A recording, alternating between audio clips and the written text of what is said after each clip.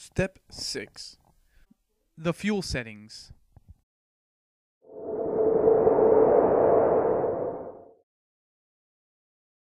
Press and hold the trigger switch for 3 seconds to get into the fuel settings.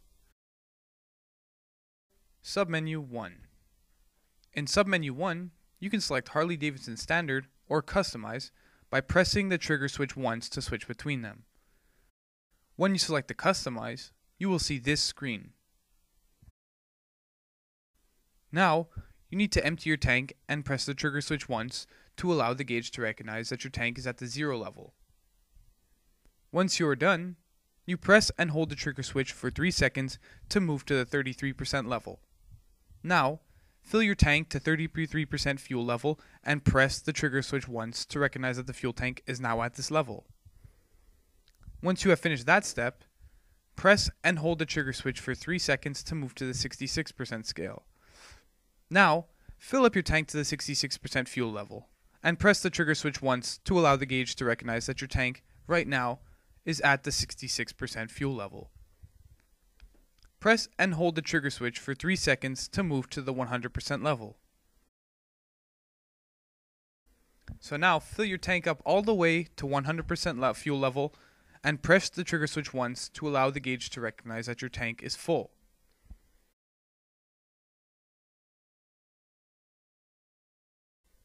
Press and hold the trigger switch for 3 seconds to finish the setting, and Customize setting is done.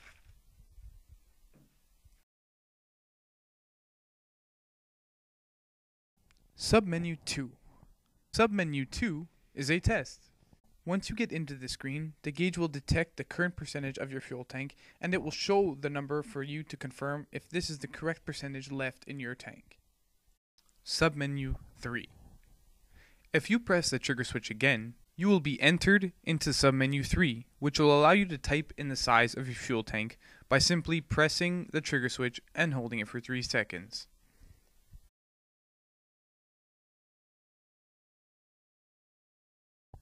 This number will be directly related to the remaining mileage, which is the range of how many kilometers or miles you can ride with your current fuel capacity. You can switch this on or off. Once off, you will see no range in the middle display. For the fuel tank size, you can input the number in which you would find in either your service manual or your owner's manual. Press the trigger switch again to change the tank size.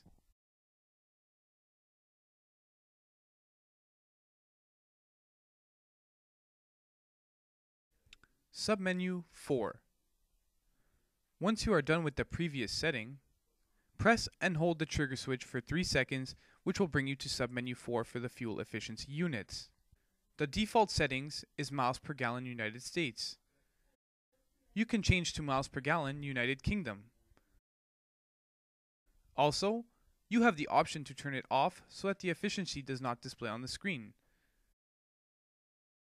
The final 2 options are liters per 100 kilometers and kilometers per liter. Once you have made your selection, press and hold the trigger switch for 3 seconds to move to the next setting.